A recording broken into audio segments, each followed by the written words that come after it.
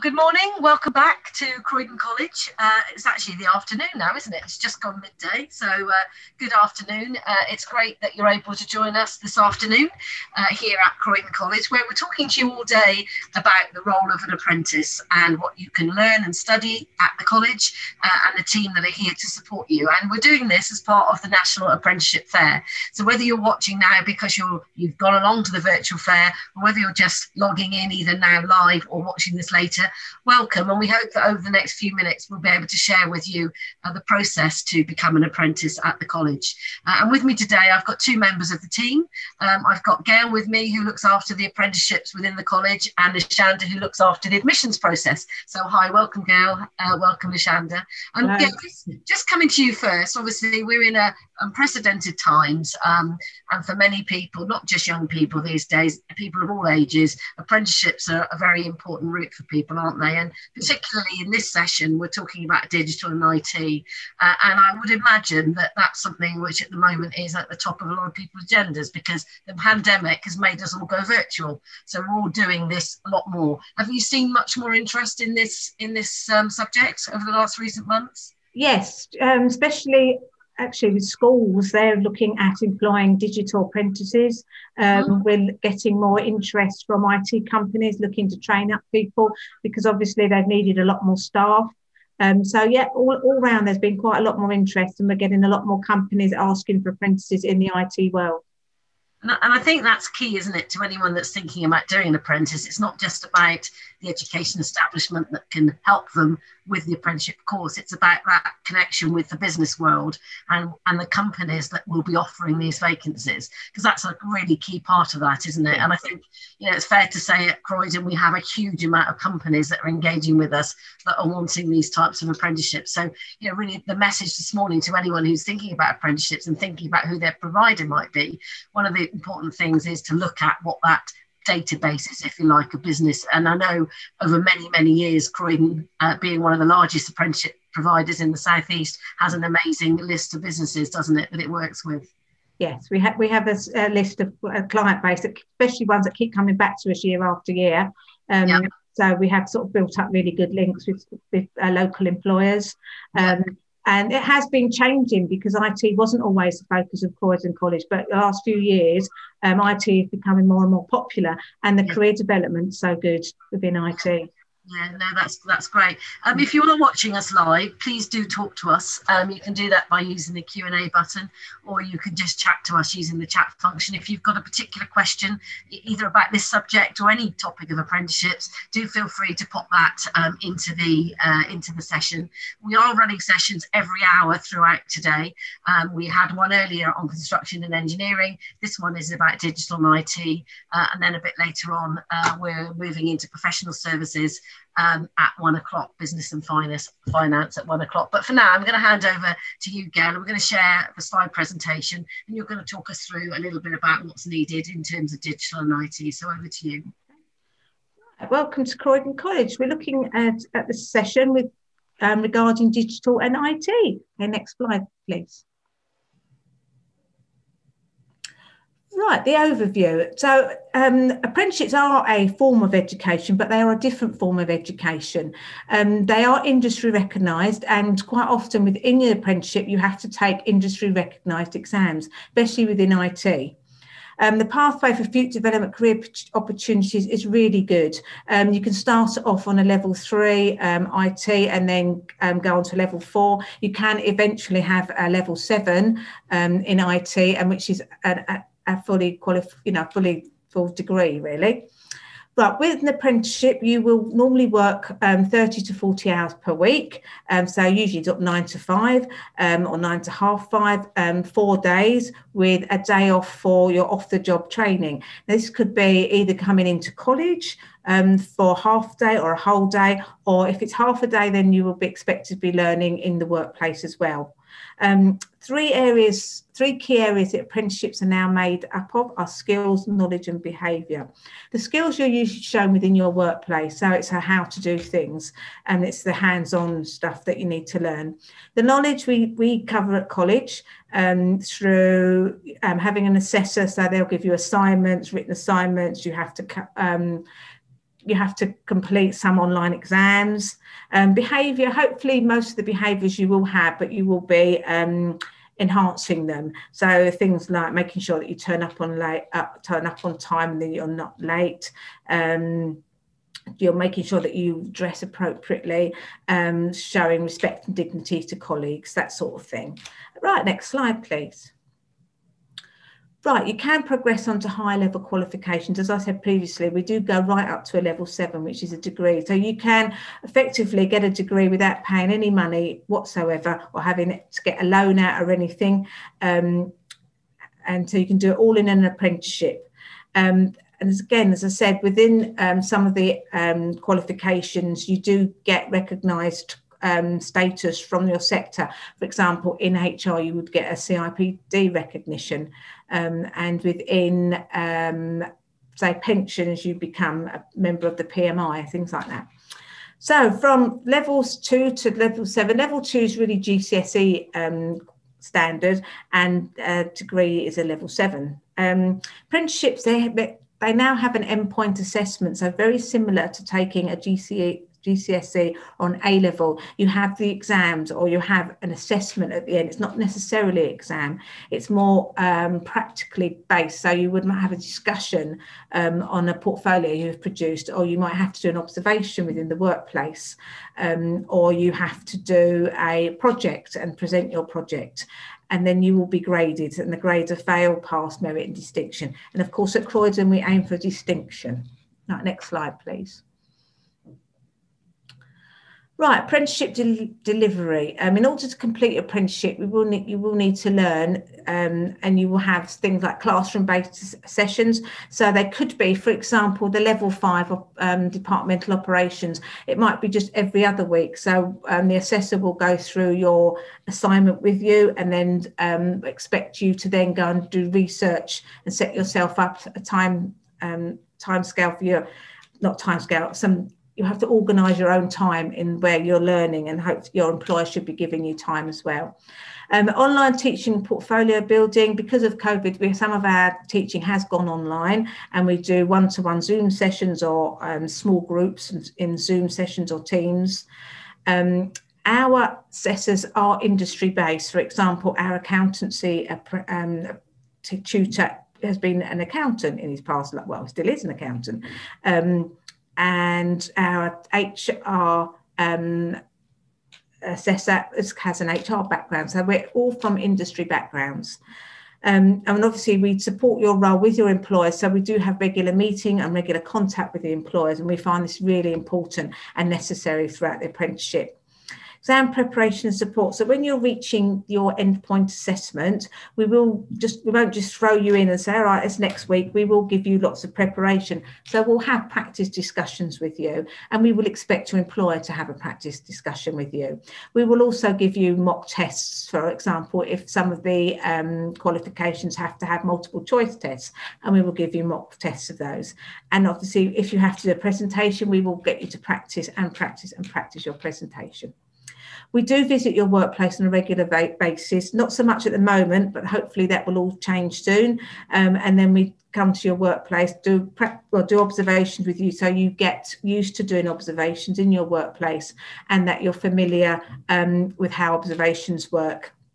And of course, we offer lots of individual support and guidance. Assessors are there to make sure that you pass your apprenticeship, and we give every support and guidance and help that we can. And we also are very lucky at the moment to have 2 additional learning support practitioners, so that can proofread your work. So if you are not confident with how you've written things, you can email them to our ALS practitioners, and they will go through it, and they will check the spelling, they will check how the grammar is, how the tone of it is, and give you feedback. And of course, if you have any special needs, they will accommodate those as well. Okay, next slide, please. Right, at the moment, these are the qualifications we are offering. So digital marketer, so it's an 18-month course, and it's a level 3. An infrastructure technician, and again, this is we have a young lad who works at a school who's doing this qualification, and he's nearly finished, so that's good.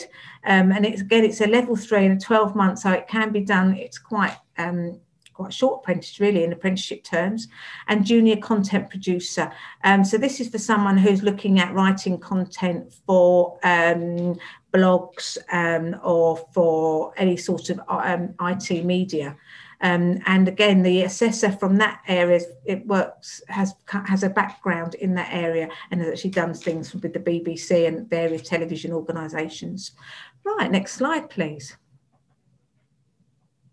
Right, so why do an apprenticeship? An apprenticeship to me is an absolute fantastic way of learning, getting a skill, getting a qualification, and you earn money. It's not always fantastic salary when you begin, but it will go up once you have your qualification.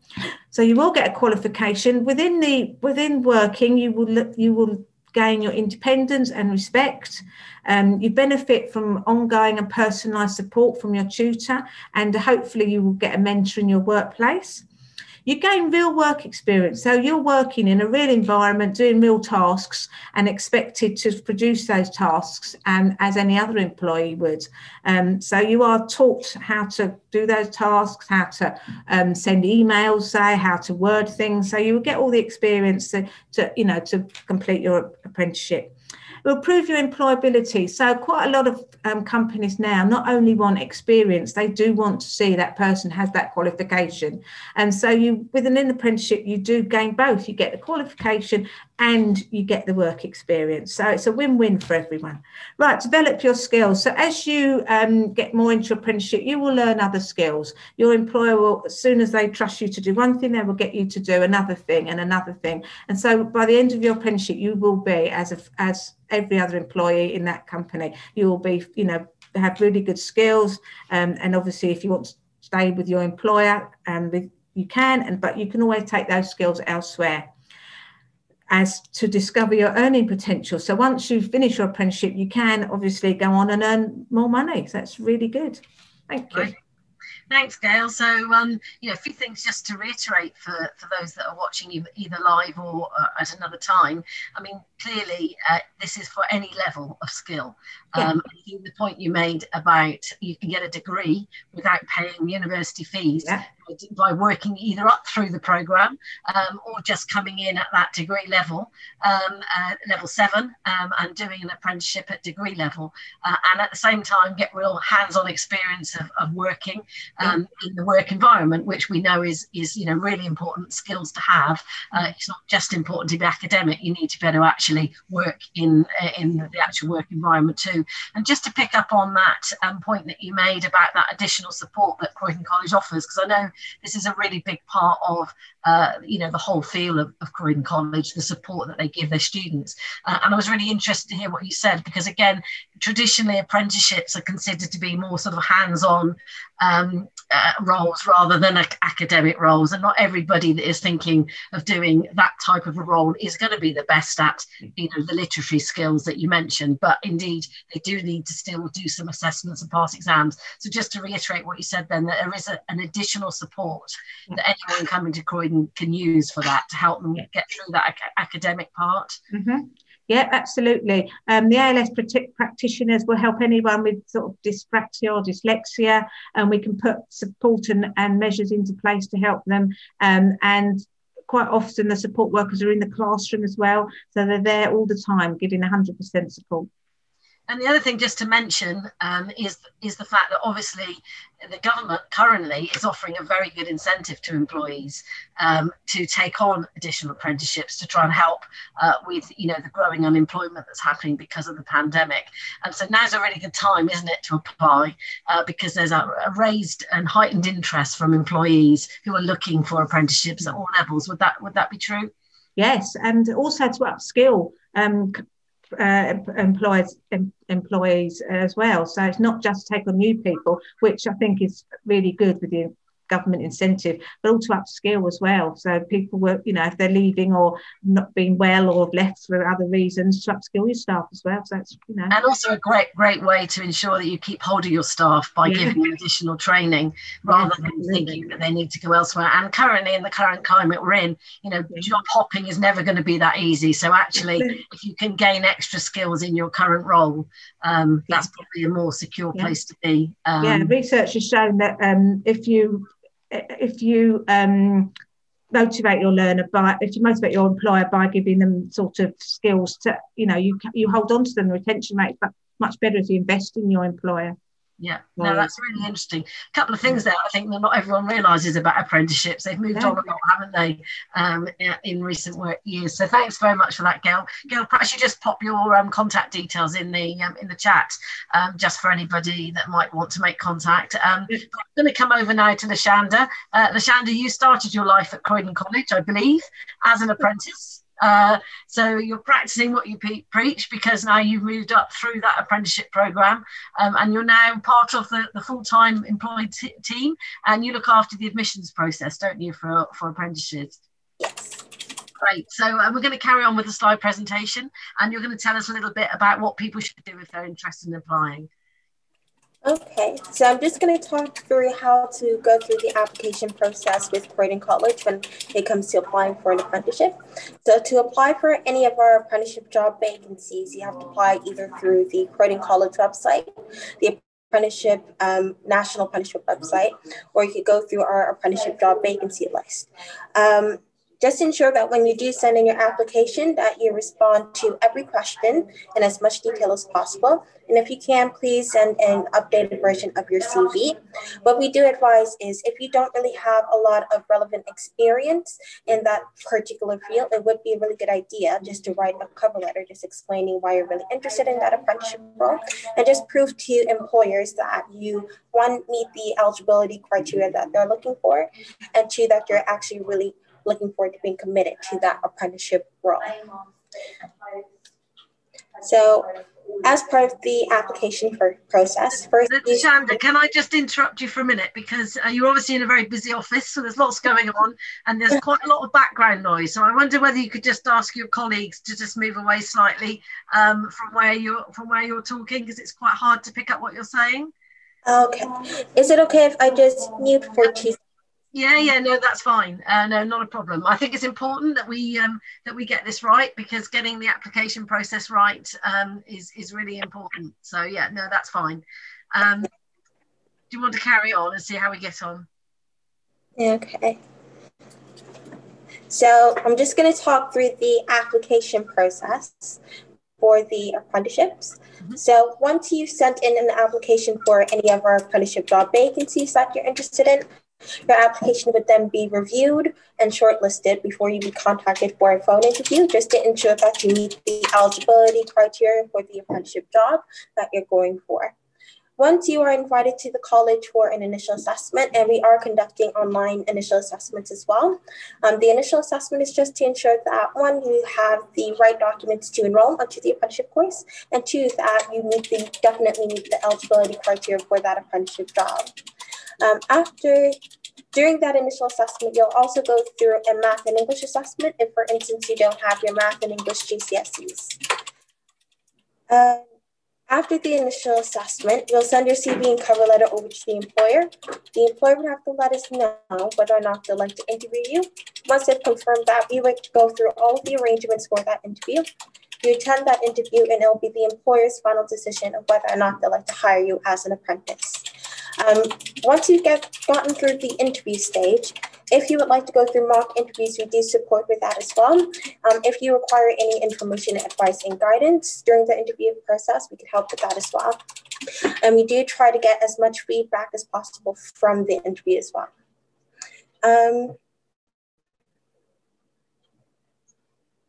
So these are just some useful tips whenever you decide to apply for any apprenticeships. Just ensure that you attach an updated version of your CV when applying. And please, if you can, please write a cover letter to support your application.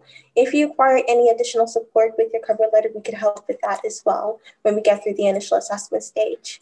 And if selected for an interview, we will assist with interview preparation.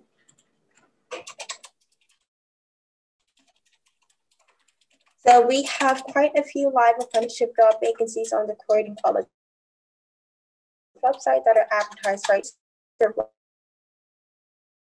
with names. I should put this called Wood Couple. And we also have another digital marketing apprenticeship with Go-To Games. The thing with our apprenticeship job vacancies is that we update that side of the website every Monday. So if you want to have a look on the apprenticeship job vacancy website, if there's anything that's not advertised now, there may be something else that may be advertised next week or the following week that you may be more interested in. Thank you, Lashanda. Well, there's some contact details there. And I think the other thing to say is that if you drop us your contact details in the chat, we'll add you to the database, which means that I think every week you do send out the latest vacancies to our database. So if you are thinking about doing an apprentice, then obviously we'll make sure we can add you to that database. Just to say that those live vacancies are really, really live vacancies. So there are jobs out there now for people. There are companies out there that are wanting to take on apprentices. So if you're interested in learning more about digital and IT, both whether it be at that Woodcote School opportunity or Go to Games. Go to Games is actually an amazing entrepreneur business that started in Croydon, and is really doing some great stuff in the games market, which is obviously really, really important at the moment. So hopefully the last 50 minutes or so has given you the information that you need to consider whether you want to make an application to be an apprentice at Croydon College. What I would urge you to do is to go to the website, croydon.ac.uk, and go to the application centre and start by just filling in that application. Or if you have more questions, you can chat to us on the live chat box, or indeed you can contact any of my colleagues here and we'll give you more information. I hope this has been helpful. We are back again at 1 o'clock when we're talking about business and finance apprenticeships. We look forward to seeing you all soon. Thanks very much and goodbye.